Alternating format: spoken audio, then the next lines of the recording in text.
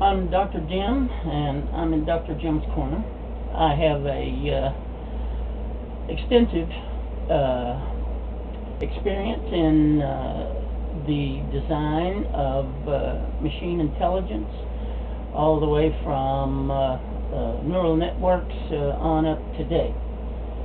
And currently I'm designing a system which will be a synthetic Android brain that will be used in this overall project.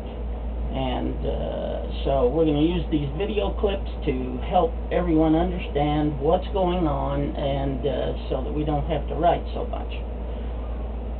Okay, now I chose the propeller proto board, the propeller in general, because it has 8 processors. We use 4 proto boards in the project, and various other boards which are either in design or completed, and I'll show you those as we go along and from clip to clip.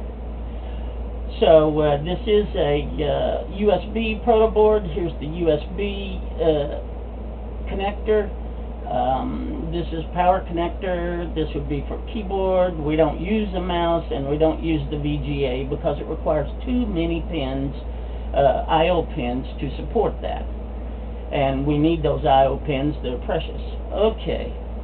Instead we use the NTSC video, and we use video only, no audio. We generate audio a totally different way. And so these 3 resistors that I'm pointing to on this board are what's necessary to put together a 75 ohm NTSC baseband video signal out of the propeller chip. Now, secondly, the next board that we have designed is the memory board.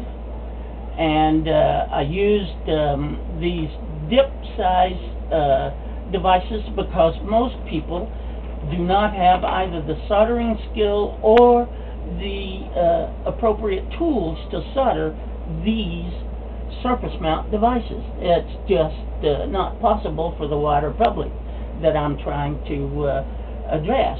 I want everyone who wants to be able to do this on a kitchen table. And so that's the reason for the dips. And I also socketed everything. That makes it easy to repair the board. If you should have a chip burnout, then all you have to do is pull it out of the socket, put in a new chip, instead of usually destroying the board in the process of trying to replace a large chip.